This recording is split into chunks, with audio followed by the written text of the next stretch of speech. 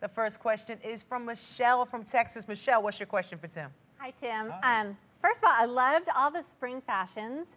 And my question is, how can I incorporate those into my existing wardrobe without spending a ton of money? Very good question. For everyone out there, and directed to you, I call it throwaway fashion. And throwaway fashion is inexpensive fashion that you add elements that you add to your fashion for the season. Whether, you know, the trend is pastels and brights, don't spend a lot of money on it. You want to layer in with those pieces, whether it be a pump, whether it would be a blouse, a scarf, a pair of pants. You know, a great pair of pastel pants would be great, like a jean or something. Don't spend a lot of money on that. Keep that inexpensive, and it's just your pop of color that you want to add to your wardrobe to keep you current. Thank you. There it is. All right, next we have Kellyanne from Orlando, Florida. Kellyanne, what's your question for Tim? Hi, Tim. Hi. I have friends all around the country that I love to visit, especially in the springtime when the weather's feeling good. What is some advice in not looking like a tourist? Okay, this is my favorite question because as you know, I travel a lot and I pack for a lot of my clients, and my favorite thing to do is when I pack for myself, I pack white, gray, black, and denim. You cannot lose when you pack those 4 items because they're interchangeable pieces that you can put in your wardrobe. And because spring is here, add a shot of color to make it work for you, and you can travel light and travel easy.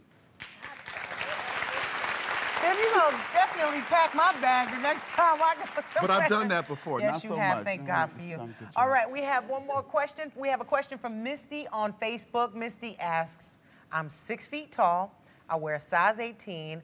I would like to find a maxi dress for me that is truly a maxi dress, not one designed for someone who is 5'7". Any suggestions? The biggest suggestion of it all, I have done this before, this is the best trick. Buy the maxi that you love. Go to the fabric store, buy a contrasting fabric to add to the bottom of the dress. That's all you have to do. You add a contrasting band to the dress, you can add it to the sleeve, and you still can wear the maxi. You can get the swag, the drag you want, but you're just doing it by adding fabric from your local fabric store. It's the best way to do it. Swag and drag. Keep it simple. There it is. All right, we have Joanna from Carson, and Joanna, you got a question for Tim? Hi, so I'm going to a lot of weddings this summer, and I don't have enough money to buy a new dress for every wedding, so what should I do?